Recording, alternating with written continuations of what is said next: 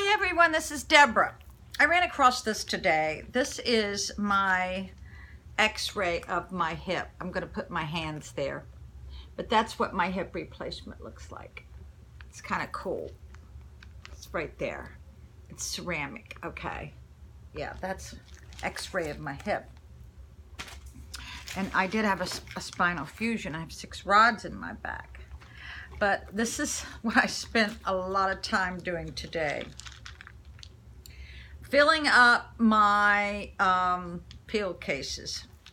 What is this hanging off? It's a rubber band. I always wrap rubber bands around them so that they don't come undone, if you know what I mean.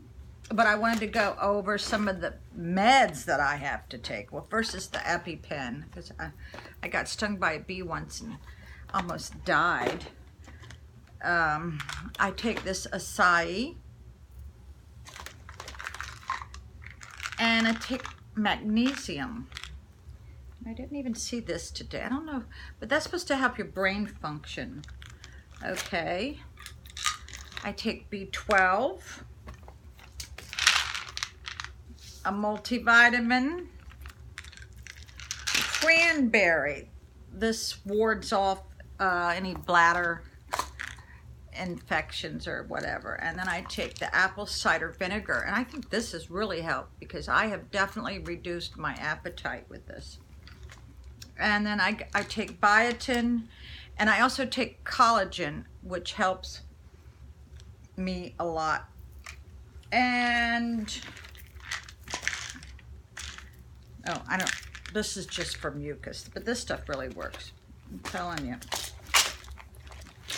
So, and then I take this from Costco for allergies. And then of course I take lisinopril, simvastatin, I take estradiol.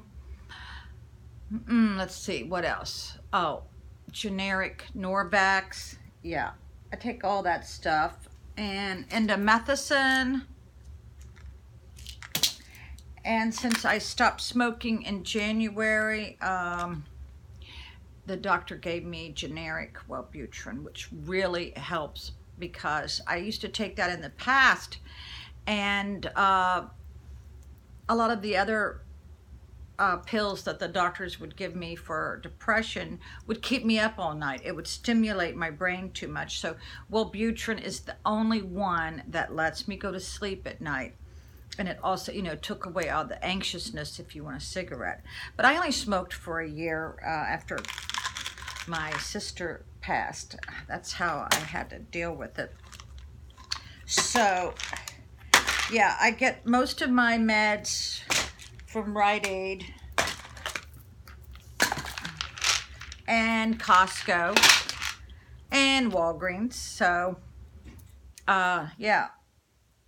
My doctor said that my blood work is always on point. It's never a problem.